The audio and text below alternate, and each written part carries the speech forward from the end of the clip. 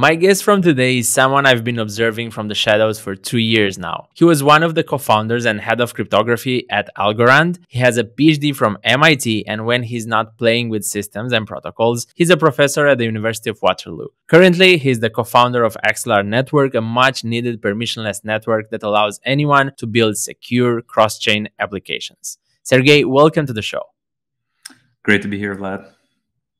Before we dive deeper, I'm curious to know which was your finest and your worst moment of your crypto journey. Nice, great question. Let's see. So, okay, I think those moments have to go back to my grad school, though. I think some of the work that I was doing during grad school were around lattice-based cryptography, right? So, for those of you that don't know, kind of lattice-based cryptography is a new direction in cryptography in general that's supposed to solve new use cases for things like computing over encrypted data, right? So for instance, you can take your data, keep it encrypted, still do computations over it, get useful results out of it. And so I did a lot of work trying to kind of push the boundaries of what you can do with encrypted computation using lattice-based cryptography. And some of the interesting things that we did are things like constructing attribute-based encryption for arbitrary programs, right? So for those of you that sort of don't know, kind of traditional encryption allows you to, encrypt and decrypt data, right? Nothing more, right? And like with things like attribute-based encryption, I can encrypt data and I can give you a secret key that's sort of specific to a program, right? And you'll only be allowed to decrypt the data if the program ran on the data or some metadata with it returns true. Okay, do you happen? Sorry to interrupt. Do you happen to know Diron Lee from Mercori? No, I actually don't. Because when I asked him about the things that he was like super excited from his career, he explained like almost the same thing from when he was back doing his PhD. So you might want to check the guy, because I think you might share some common things. Sorry, go ahead.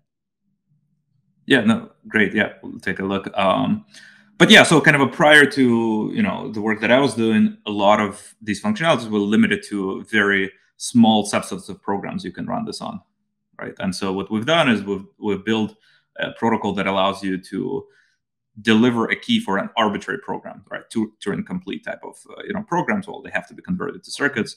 And so I think that problem was open for many years prior to that, right? I think some of the kind of most famous cryptographers said that it's a huge open problem in the field, and my advisor tried to solve it prior, and I think many people sort of have failed. I think through our work, we actually solved it, which I was super excited about. I think it really pushed the boundaries of lattice-based cryptography in the field. So yeah, that was exciting. I guess the worst. Not necessarily the worst moment, but I think some of the hardest things that were following that is that we try to construct things like program obfuscation using lattice-based cryptography, right? And program obfuscation is another big open problem in the field. It's been around for like 30 years. We didn't quite solve it. I think we did come up with very interesting directions, which have been improved upon afterwards.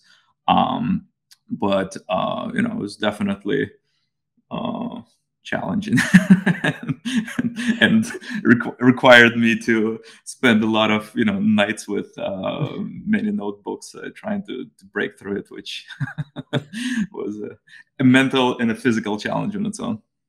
In the description, I said the magic word cross-chain. We've been speaking about interoperability for years now, but not much has happened. A few years ago, I was sure that the tech would be moving faster, but I knew that is a bias, right? Why Axelar and why now?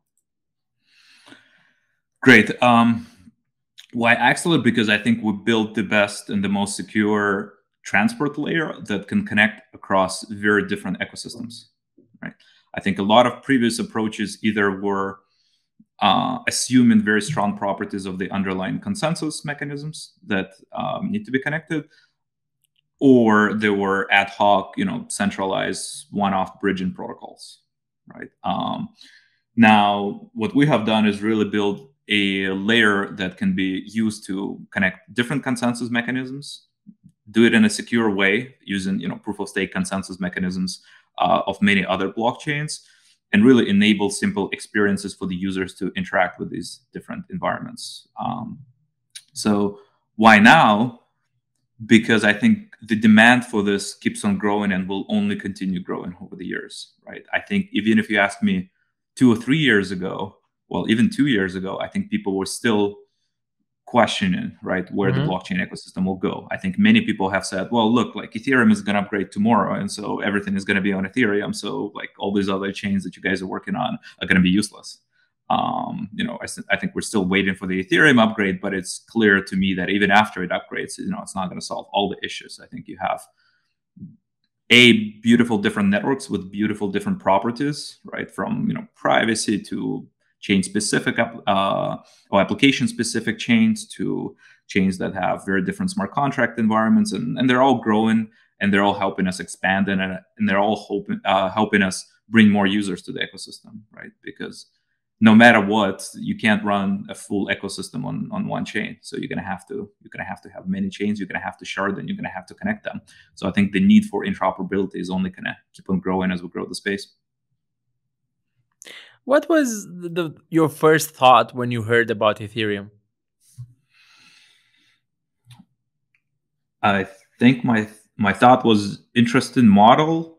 This cannot scale because of proof of work underneath it, right? And I think I think if you look at it, some of the early works behind Algorand that we've done kind of date back to like 2014, right, 2015, when we just right away went after solving some of the scalability issues with Ethereum. So yeah, I mean, I think to me, kind of being a technologist, I think when I see a technology, I usually try to evaluate it pretty quickly. But that being said, I mean, I think Ethereum put us to the next level with programmability, right, with ecosystem development, with the community, which ended up being very beautiful. In a recent episode, I had someone you know very well, Dean Tribble from Agoric, and we discussed the Cosmos SDK and why he chose that ecosystem. Axelar uses Cosmos SDK as well. Whenever I ask developers about layer 1 protocols they mention Cosmos as highly underrated. Do you agree, and why is that? Yeah, I think it's definitely underrated. I think the reason for this is because in Cosmos there are a lot of great builders, right? Including Dean, including Zaki and Ethan and many other folks that over the years been focusing on building, and it built a lot of great technology. I think Cosmos as an ecosystem is not the strongest in marketing, I would say, right? And I think it's been sort of in its own bubble for a while, right? In its own development pace, done a lot of right technical decisions, but been moving in parallel. I mean, I do believe that like as we connected with other chains through Axelar, we're gonna see that ecosystem mature and go to the next level, because it gives you very interesting properties where you can build an application specific chain and still have it talk to everyone else, right? Either through IBC or through Axelar for EVM chains. So I think that's going to be super powerful for applications that need that support at the consensus layer, right? That cannot have shared environments with other applications. Do you think in crypto, do we need more developers or marketers? I would like to say we need both. Yeah, obviously, but what do we need more? I think the infrastructure is falling behind, actually, right? And I think you think so? I think so, yeah. So, and the reason is the following. I think we're still early in the infrastructure development, right? Like whatever we're doing with Axelar, we're still setting up core infrastructure protocols, services to route messages, to deliver payloads from one ecosystem to another, to understand what connectivity means, what are the semantics of it, what are the security models. We're still educating the market in a lot of those things. And that's early, right, in a development. If you look at this at the similar technical development of the internet, I would say the applications were further behind, right? When people were asking these infrastructure questions, nobody really used internet for the most part at that point. In the blockchain system, we're sort of in reverse, because we're still asking this core fundamental questions, setting up these transport layers, but there are quite a lot of interesting applications, right? From financial applications to NFTs, and we have millions of users that are using these ecosystems, getting value out of it. Some overnight, some over years, but I think every time we have those applications, when they try to bring in like millions of users, you see some technical problems, right? We saw it, with Bitcoin. People try to do interesting things. Okay, limited scripts, so people went to Ethereum. Ethereum, great, could do program things. Then we saw scalability issues. Then people started to move into other chains. There's Solana, there's like Avalanche. Some of them have sometimes higher transaction fees. Some of them go down once in a while. Still, connectivity is still being explored. So yeah, I definitely think we need a lot more work on the infrastructure and the kind of the protocol layer, because I think the thing that it will be pretty bad as you bring in more people to the ecosystem when they see $100 for a transaction fee. It sets a very bad precedent, right? And I mean, I've been onboarding people to crypto in various shapes and forms over the last years. They play with like Cosmos chains or like Osmosis. They pay nothing or pay a couple pennies, and they go to Ethereum, and they're like, what's going on here? I can't learn an ecosystem where every time I press a button I have to pay $100. You recently onboarded Avalanche. Kindly explain what it means for Axelar, but also for Avalanche. Yeah, so I think Avalanche has a very interesting take on the consensus layer itself, right? And I think it's a very interesting ecosystem that it's just starting to grow, right? It's a young chain. It has EVM support. It has kind of a notion of subnets that will allow it to scale beyond a single chain. And so what it means is that in the early days of that development, by connecting through Axelar and a dozen other chains that will already support, that chain can grow and compose, right? And with other ecosystems, which is really critical to bootstrap an early ecosystem, right? Having access to assets come in and out, having access for the programs to interact with other programs on different chains, having users that don't have to go through centralized exchanges or sell their tokens on one chain to get like AvaX on another chain. So yeah, I think by connecting Avalanche, I think technically the guys are doing a lot of interesting things, but also having this connectivity allows them to bootstrap their ecosystem at a much faster rate than otherwise, and having to sort of organically grow the assets on the chain, for instance, which is much harder, as we've seen from other chains that try to bootstrap that way. This also compounds the network effects within your ecosystem, right? Exactly. Yeah.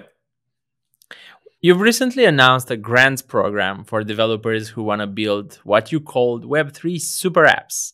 How was that received? It was received amazing. I mean, I think when we're putting it out, we actually gave a very short notice to developers. I think the program ran for like 2 or 3 weeks. I think we got overwhelmed with applications, and I think actually already allocated more than we originally anticipated through this program. And I think we'll probably announce kind of the formal numbers and everything in the coming weeks, but definitely a lot more interest than I originally thought that this would get. I thought we'll have to do a lot more work to get developers to build cross-chain, but it ended up that every developer wants to go cross-chain now, right? You either obviously you kind of either an established application and then you need distribution, right, and like scale, or you're a new application that's looking to find a unique differentiator in the market, right? And having a cross-chain support is definitely a unique differentiator and a much wider distribution that you can get otherwise. So it now you have some good problems to have, right? These are good problems, yeah. For sure. A few years ago, when Ethereum was miles away from any competitor, and you spoke about this like briefly, we were told that layer one is a winner takes all business. We've seen a few others coming up during the last bear market, and right now they continue to appear. And we have around, I might be wrong, but it could be like 20 in the top 100 by market cap. How do you see this unfolding in the next few years? Yeah, great question. So my thinking is the following. We're going to need layer ones that have things like EVM contracts or Rust contract, WASM, whatever that is, where developers can go and deploy applications with one click and leverage like the compounding effects and the ecosystems that have already been built. The primary goal for developers that are building on top of these environments is to find initially like a product market fit. Right? Mm-hmm. When you find a product market fit, you need to execute fast, right? You need to prototype. You need to get in front of the users, understand if there is a value in what you're building. Make sure it can connect with different ecosystems, with different assets, with different chains, and see if users like it. Okay. From there, I do think that some applications, and we've seen it over the last few years, that have found product market fit, sometimes will need to isolate their resources from other applications to guarantee the same level of experience for their users with low transaction fees, low latency, high throughput.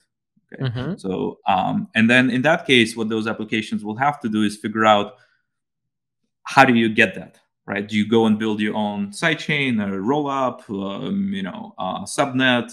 Where do you deploy that code to give you a more sort of fine-grained isolation of your resources to Mm-hmm. deliver the best experience for the users while still being able to interact with all the other chains and not lose your networking effects that you have built in one ecosystem, right? So that's how I think about it, is that people go build on these environments that are as simple as possible to get things done, find the product market fit.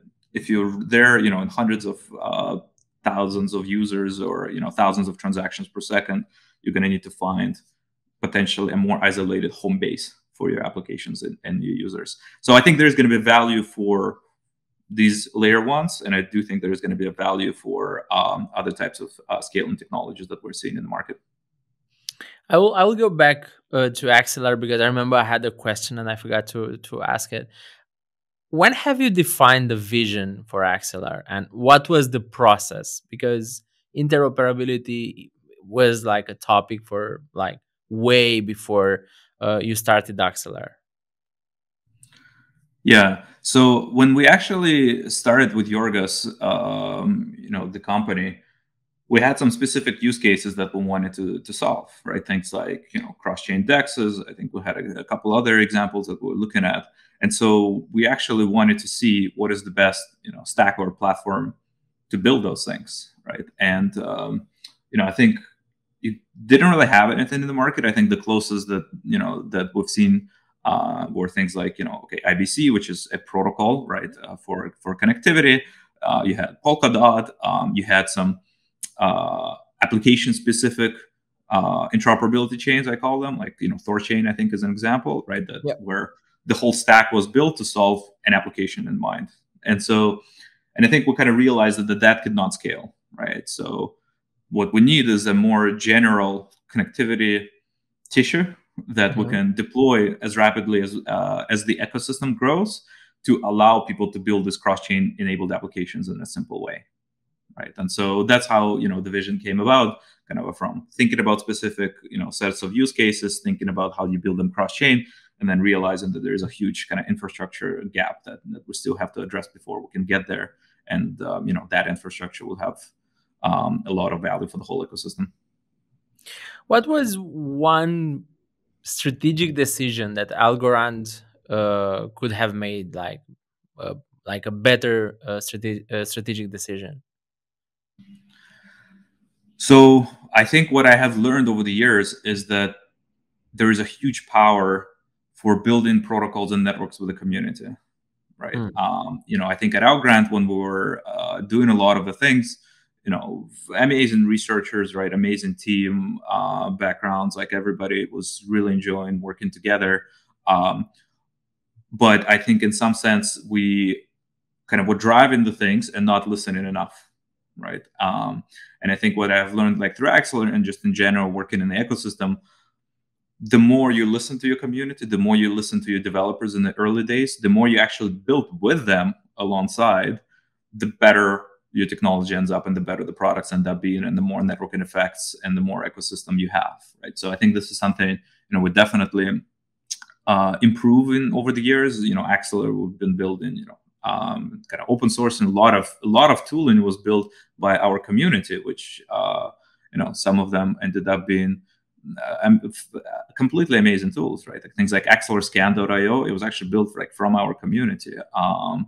Some sample applications were built from our community members, and I think it's super powerful, and so definitely I think that's one thing to continue doing in the future. I can confirm that you are doing a good job at Axelar, because by doing my research for this discussion that we have, I found like some of the things that you've mentioned, and I found also the content that the people are like putting out there, and I think it's super interesting because usually when the projects are like before actually going live and meeting like all the I don't know, the shit on Twitter and so on and so forth, it's difficult to build a community because usually community is driven by the token price and so on and so forth. So if you manage to build that early in the process, that's a very good sign, I guess. Yeah, thank you. And I think a part of it was actually been kind of a various non-technical programs that we run, right? So for instance, we ran a quantum community program where people could contribute by writing, tutorials, by creating, images or graphics around Axelar, which I think gives them exposure to the technology, right? They have to think about what is Axelar, how do you represent it? How do you create a visual around it? How do you write even, a simple blog post explaining what that is and kind of communicating to those audiences? So I think that's been super powerful. I think our community in Thailand is amazing, by the way, right? If I have to call one out, I think like you see people doing everything from like kind of building furniture, right? Like I think there's like an actual coffee I've seen shop. that. I've seen that. It's like I thought that is like super crazy because when I've seen that, I thought it was like Photoshop, right? And then I realized, oh no, it's not Photoshop. Actually, someone actually did it. I mean, I think reactions from our team was like, it's easier to Photoshop that than to actually build. Exactly. But how come Thailand? How that happened? No idea. I mean, you searched for a good answer, but there was none. No, I mean, I think we do have some early members from Thailand community that approached us, started to engage with us. We had, I think, some early investors who were actually from Thai community, and maybe they helped to spread the message in the early days. And then I think, a couple different projects that we've been working with that sort of approached us.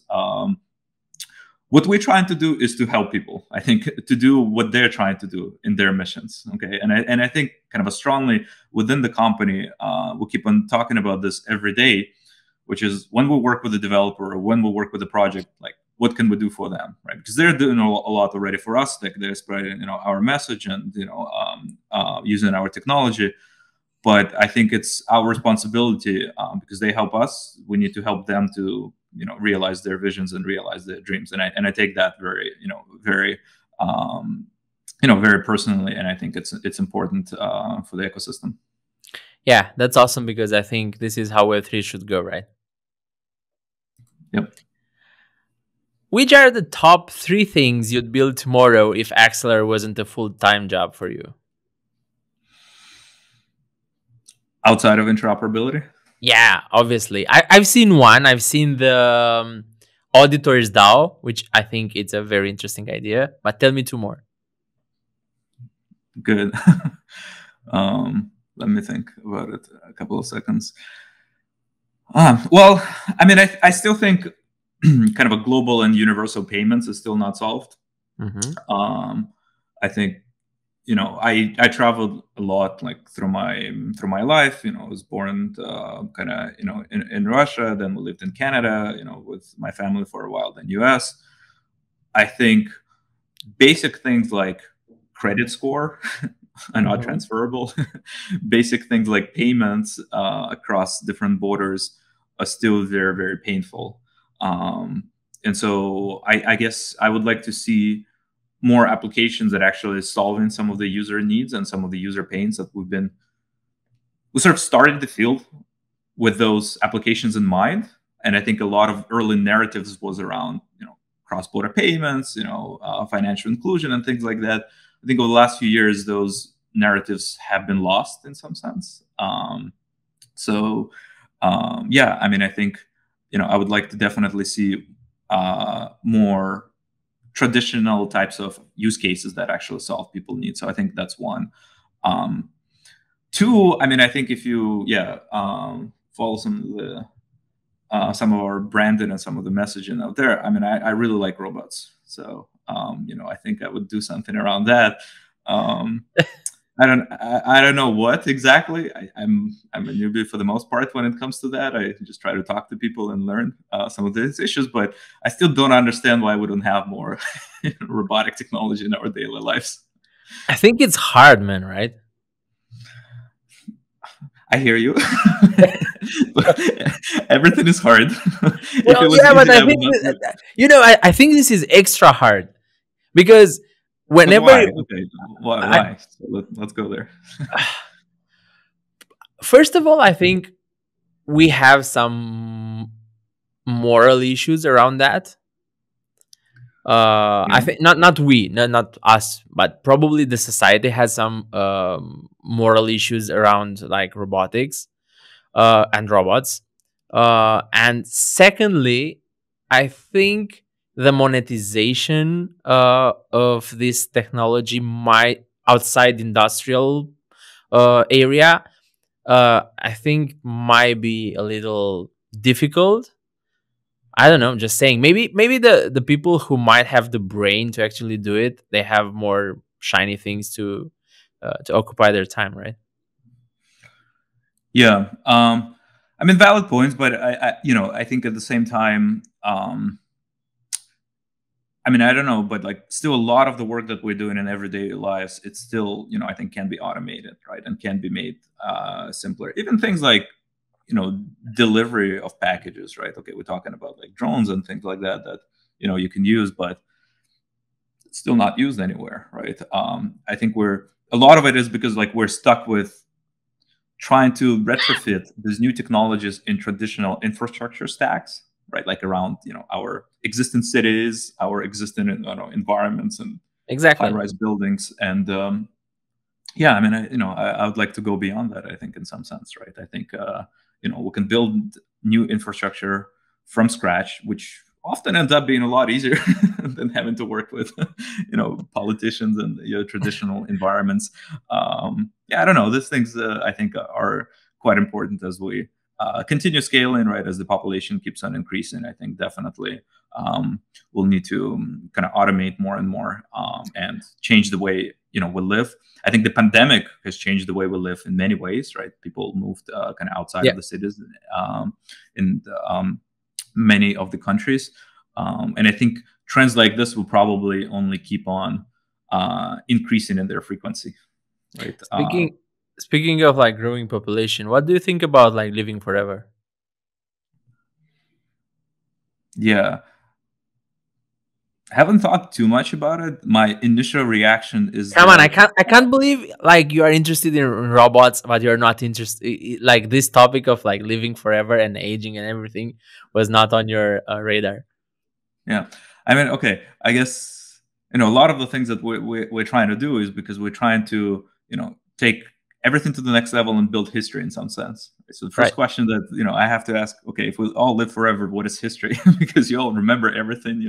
Everything Correct. is everything is like you don't have a sense of urgency in some sense, right? If I know I was to live forever, and everybody that we were working with at the company and everyone else around us knew that they all lived forever, uh, what are you trying to get to? Because you always have tomorrow.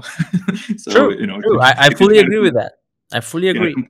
complete the task, or take a field or an industry to the next level, at least right now I always have this urgency, which is like, well, okay, we have to do it today because we never know what's going to happen tomorrow. Yeah, but imagine religion, because right now, like, everyone behaves well because everyone, at least the people who are believers, they behave well because they want to go to heaven.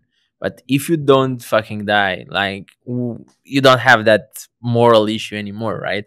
And if you don't Yeah. have it, how you will behave starting from tomorrow? It's a good point. Yeah.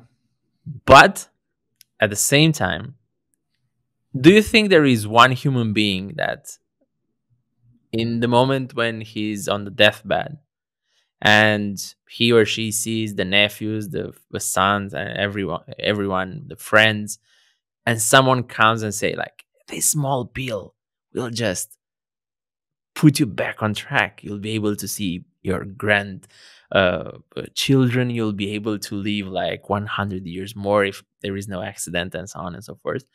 Do you think any human being will say no?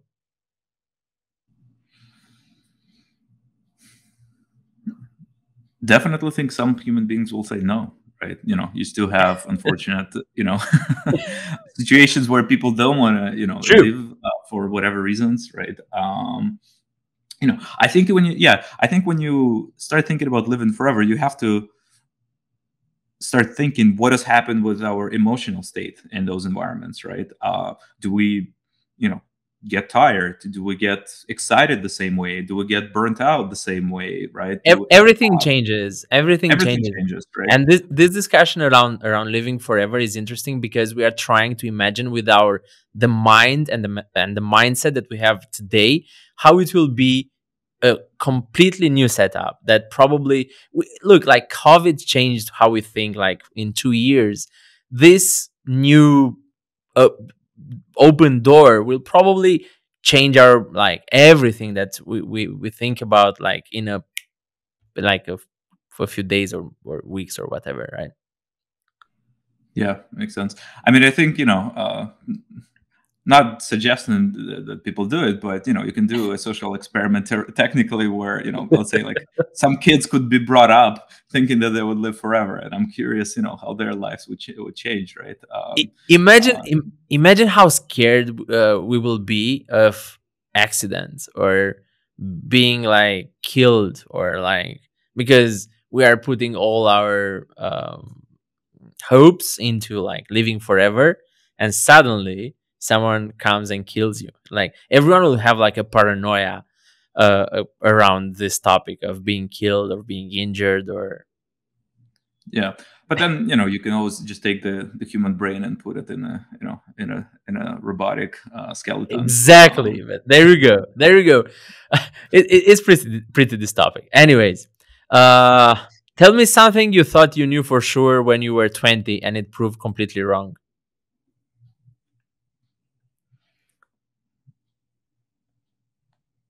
Great question. You have a lot of good questions. um, let's see. What did I think about? Um, hmm. That's a good question.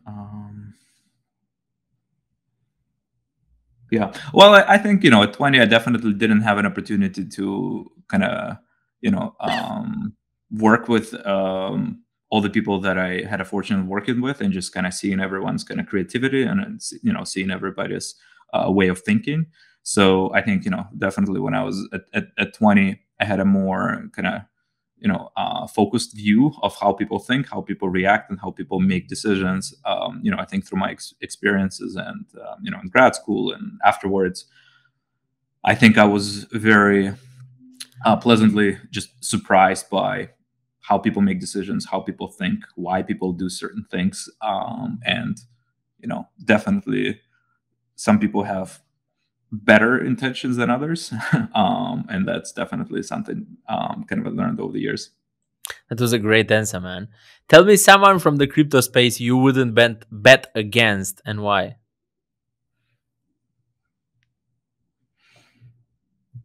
excluding yourself. But nice. Good question. I guess it's hard because I actually don't think, right. You know these things. I think even the um okay, how about this? I'll actually answer a slightly different question, right? I think we should bet more against people that are famous in the crypto space. How about that? Because I think, Why is that?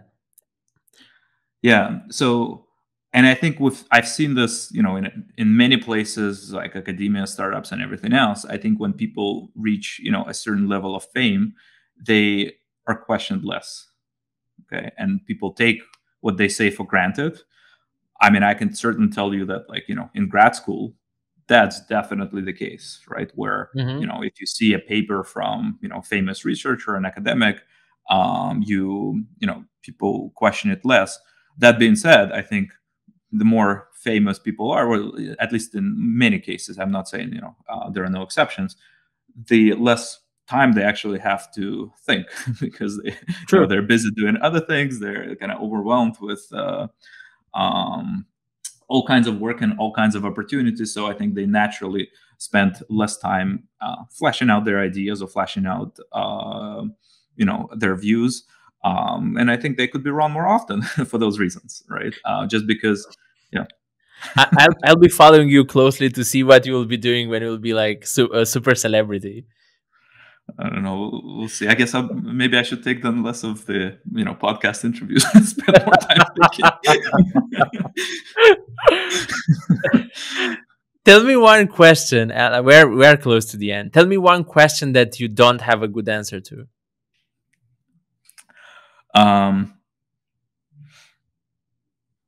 Okay. Except the robotics one, because you already said that. Why people are not using more. Don't have a good answer to. Well, I think I still try to grasp, kind of the usefulness of a lot of AI. How about that? I think a lot of artificial intelligence technologies and models, and definitely like a lot of buzz around it. Mm-hmm.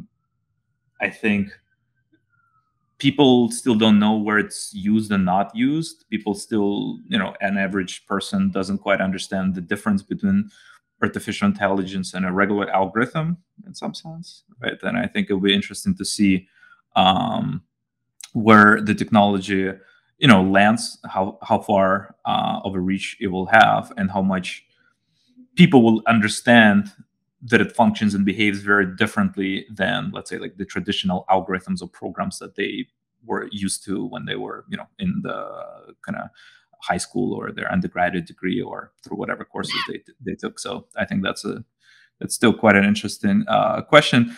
Maybe people have an answer. I just, have not been following, those advancements over the last few years that closely.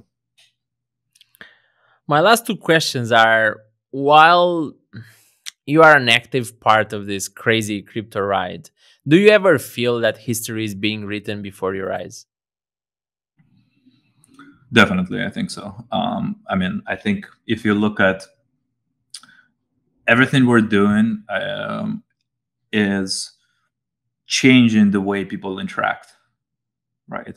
Whether or not it's through DAOs, whether or not it's through, people learning how to provide LP on a decentralized exchange, Mm-hmm. right? Whether or not people learn how to build a video game based on, tokens or assets that are tradable and globally accessible.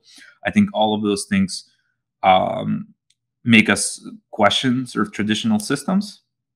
I think those are all interesting experiments. Some of them failed, some of them succeed. And that's how you make history, right? I think the infrastructure work that a lot of the projects are doing and building, it's definitely a part of the history as well, because all of that shapes, in some sense, how you build and interact with the systems, right? There's a difference between a permission system and a permissionless system, right? And once you have a system that's sort of permissionless, it allows you, to involve community, to involve very active participants, to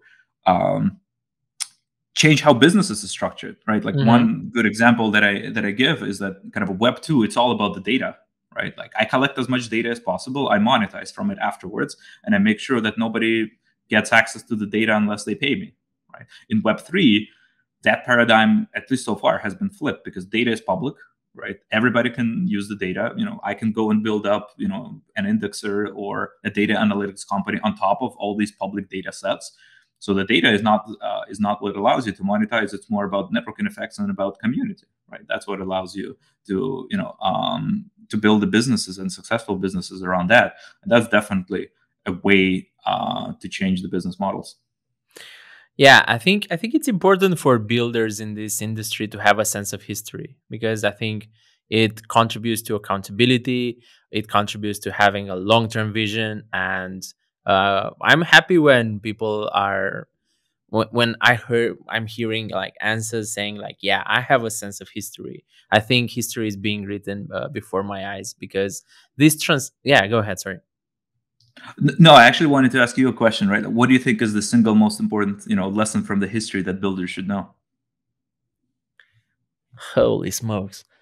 And the fun part is that my background is in history, so if I will not come with a good answer, I will look like an idiot.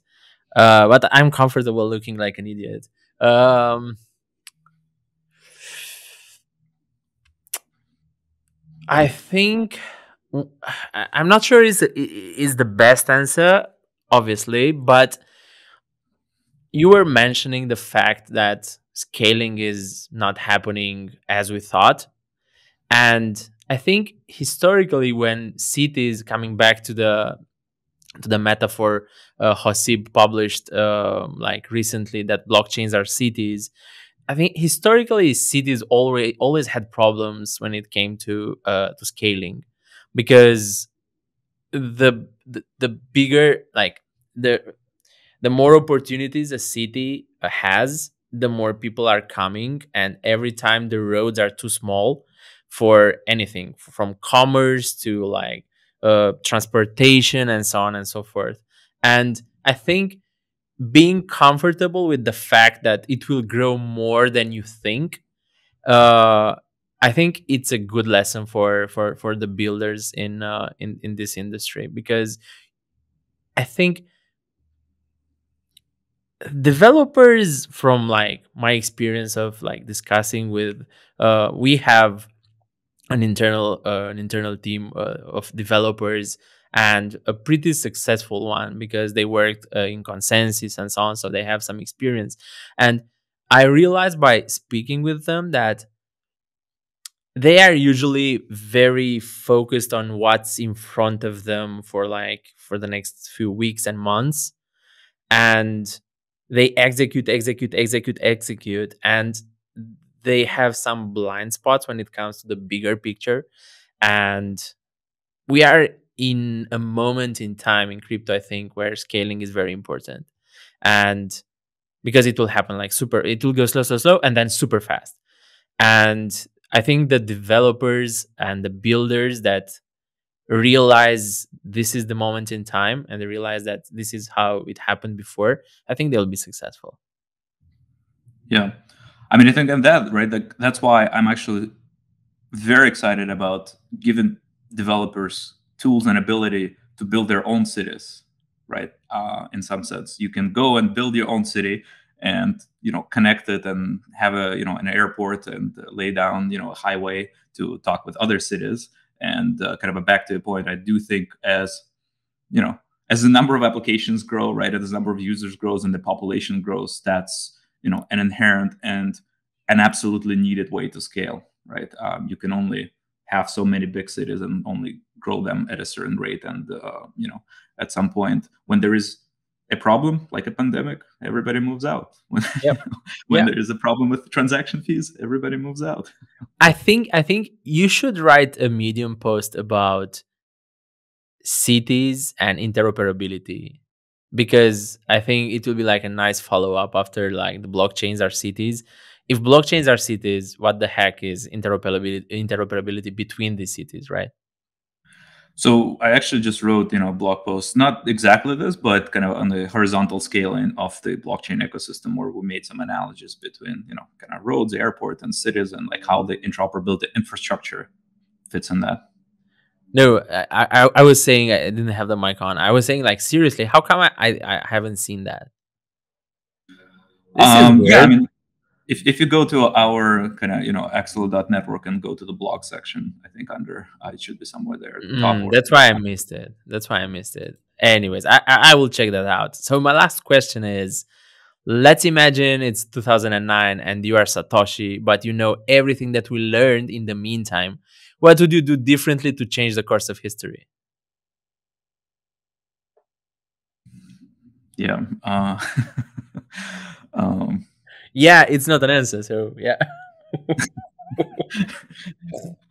yeah, it was an acknowledgement that it's a good question. You have a lot of good questions.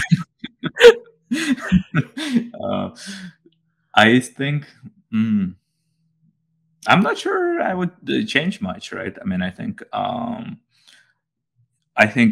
kind of Satoshi and like the Bitcoin had a lot of properties that are immutable in the work that they've done, that are very, very strong, and that's what practically allowed to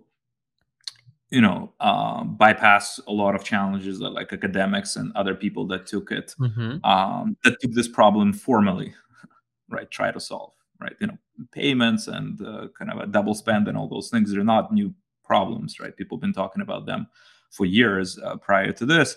I think everybody overthought and focused about how does the most beautiful, how does the right system need to look like, without experimenting enough. And I think Bitcoin and Satoshi, they've done an experiment in some sense, which in many cases I think a lot more useful than overthinking and trying to think about like what is the right technical decision you want to experiment, you want to try, especially when it comes to things that have been open for 30 years, right, 40 years. And it's you can go and people have been thinking about this 30 years, but probably not that many people have tried to do things. And I Correct. think the more we try, I think the more we learn.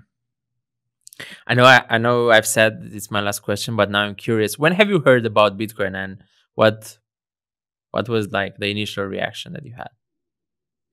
I mean, it was in grad school when I was at MIT. Various folks started to talk about it. I think MIT Bitcoin Club was in its early phases and was just formed around those days. I think there was like a Bitcoin ATM that appeared like kind of a couple months later. When was that? Ro- What year? yeah, so 2013, 2014, right, Hmm.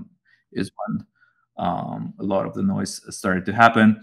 Um, my first reactions, being a grad student, was again, all the technical limitations of this technology, right? And like, what are the use cases? I think that was my natural reaction to any paper I've read in those days. Oh, so you are a skeptic by nature, right?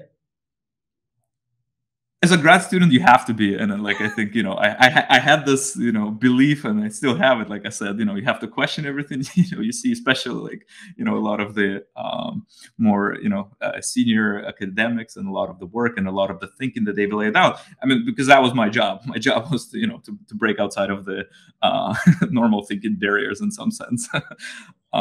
So yeah, those were my reactions, I would say.